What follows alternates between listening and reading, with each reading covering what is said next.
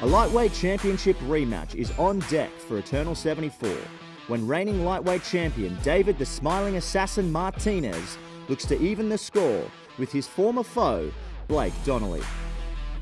A now two-time Eternal lightweight champion, David the Smiling Assassin Martinez has wowed the Australian mixed martial arts audience since turning professional in 2018, with his exceptional physicality and his seemingly inevitable grappling dominance. David's submission victories inside the Eternal cage over Mike Wilkinson, Brenton Mumford, and most recently Aiden Aguilera have shown that ending up underneath the Smiling Assassin is a very scary proposition. When watching any Blake Donnelly fight, it's hard not to applaud the obvious boxing skill. With a slick jab, good head movement, and fantastic counter-punching, he is widely considered as the lightweight division's best boxer.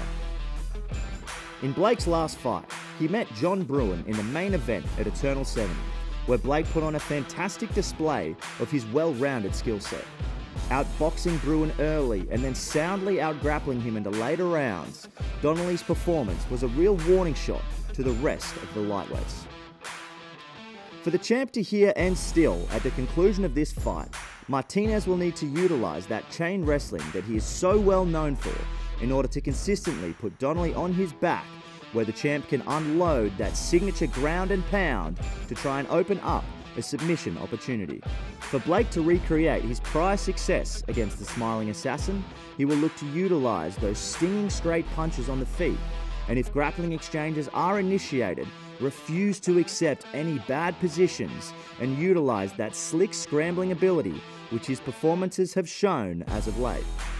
With championship hardware up for grabs at Eternal 74, will the reigning lightweight champion David the Smiling Assassin Martinez exact his revenge, or will #1 contender Blake Donnelly leave no doubt as to who is the superior mixed martial artist of the two?